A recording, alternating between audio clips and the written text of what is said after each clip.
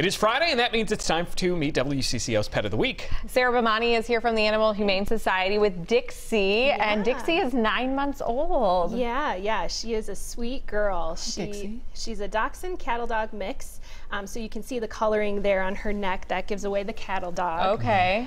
But she's just a snuggle bug. Yeah, she seems very well mannered and behaved, great demeanor. Yeah, she knows how to sit, lay down, almost roll over.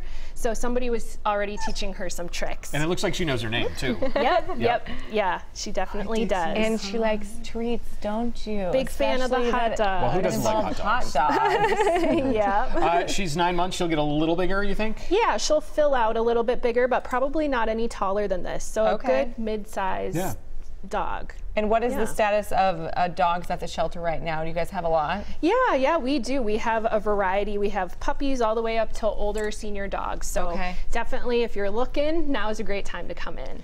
Okay, well, Valentine's Day is just around the corner, so exactly. You never know. Something filled with a box of chocolates and something else. Well, Sarah, thank you so much for your time. If you're interested in adopting Dixie, we have more information on WCCO.com.